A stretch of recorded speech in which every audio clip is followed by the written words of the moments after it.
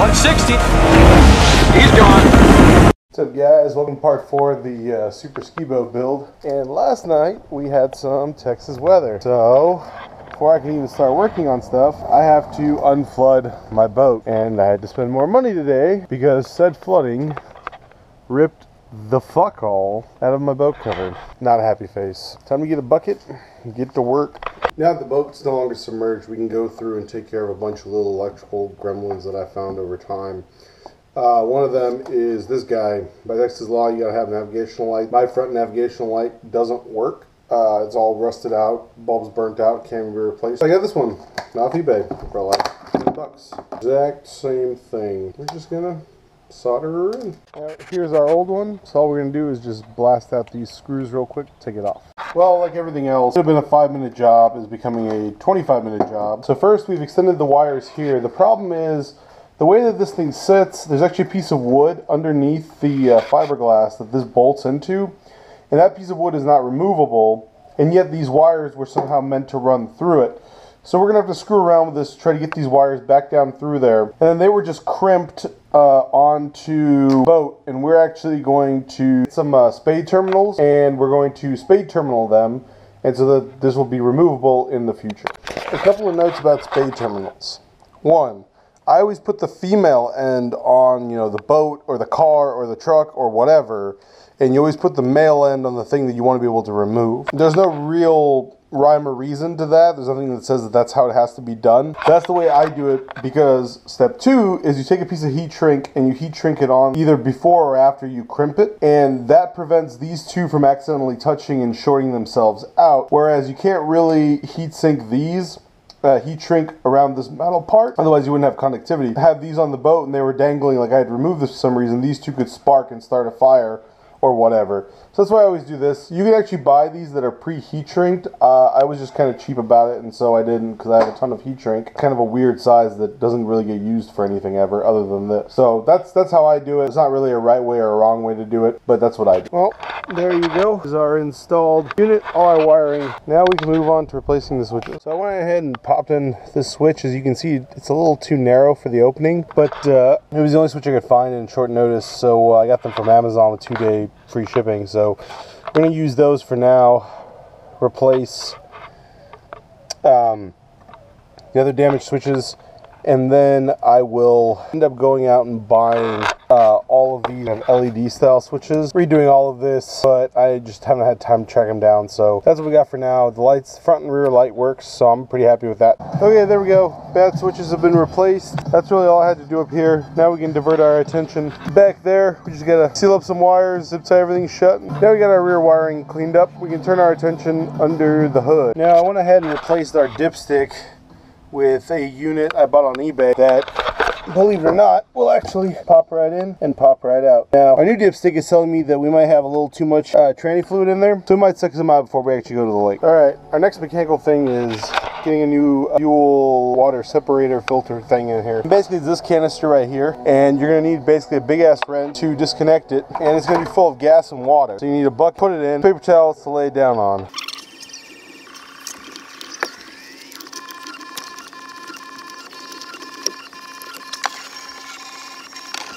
Well, there's our high pressure fuel pump.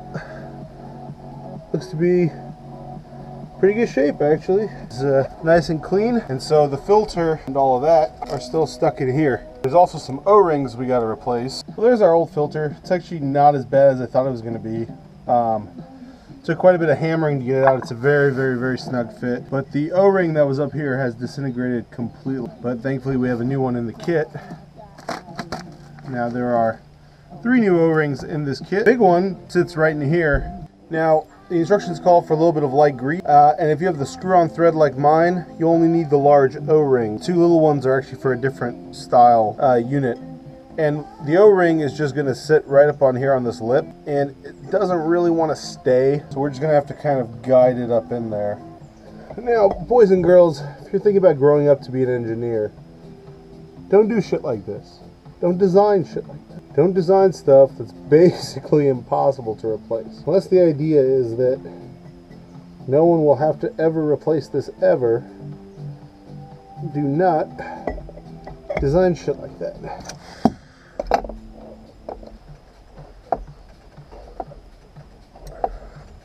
And of course the important part here is to check for leaks, which is what I'm trying to get this bowl filled up.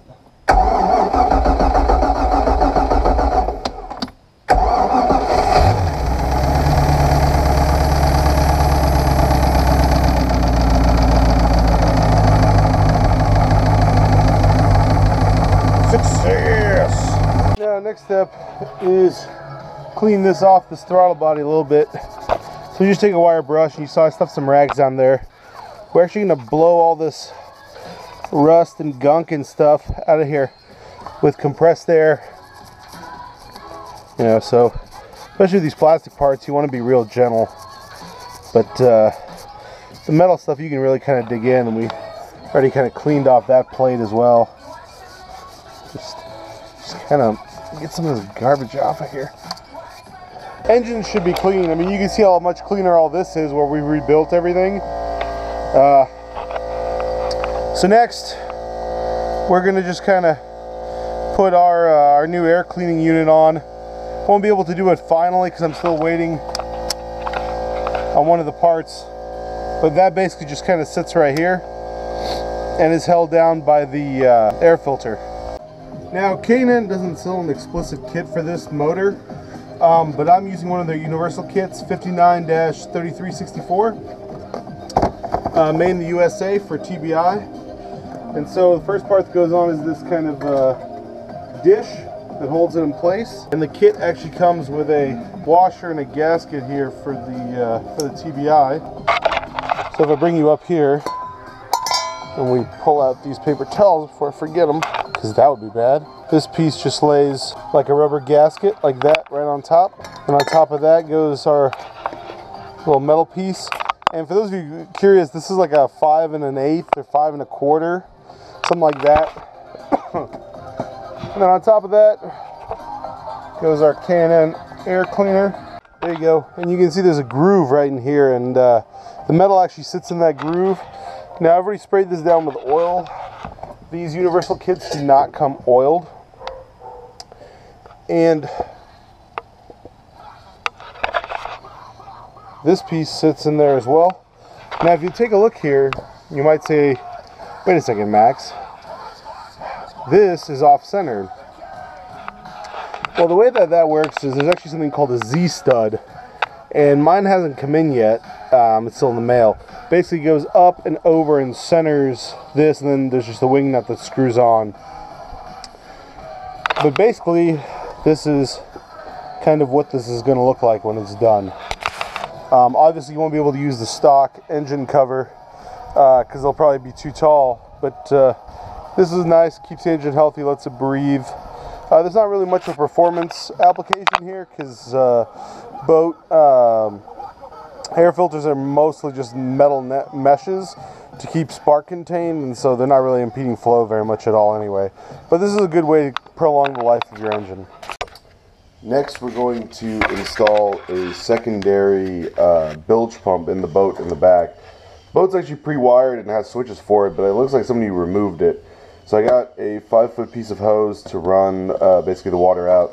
Then here's a little bilge pump. It just kind of floats in the water. We're going to put it in the back behind the engine where all that water collects. So now we just got to get this cut open and get it terminated and ready to go into the boat. So there's our pump installed. We ran the tube all the way up in the back to this vent port right here. Basically it sucked out all the water it could, but it can't quite get, if it's not, that black part's not submerged, it can't really pull any more out. But still better than nothing. For the interest of time, I kind of went ahead and did a couple things off camera to show you guys. Obviously, the first thing is we installed our new winch. Today is Friday, and so tomorrow's Saturday, and tomorrow's going to be the first day we're taking the boat on the lake. So I'm excited, which is why I got all this stuff done. That right there, this crumbling piece of shit, that's all that's left of the old one. I had to cut this off of the, it was welded onto the frame. We installed our new 1,500-pound jack. This will eventually be welded back here, but first, as you can see, this is all rusted through, so I got to reinforce all this when I do the trailer work before we can weld the jack back on there. We got the trailer lubricated up, battery tightened down, our rear bilge pump works. So I just had to prime it a little bit and sucked all the water out of the bottom of the boat. And so, so now I guess it's time to get the interior back in. Finally out in the water. Well, had a really fun 30-minute boat trip, and we got over to a cove and we're just chilling and having a beer, and the transmission started slipping, and we played around with it some more, let it cool off. It came back, which means the friction discs in the transmission are Dunskies, which means another $500 and another automatic transmission to rebuild, and I am most displeased, to say the least. But when I did the trans fluid, I only pulled out, I don't know, maybe like a half a quart of fluid. And so my guess is this boat sat for a long period of time and the transmission discs dried out. So there will definitely be a part 5 or something with transmission rebuild stuff. You know what they say, best days of owning a boat is the day you buy it and the day you sell it.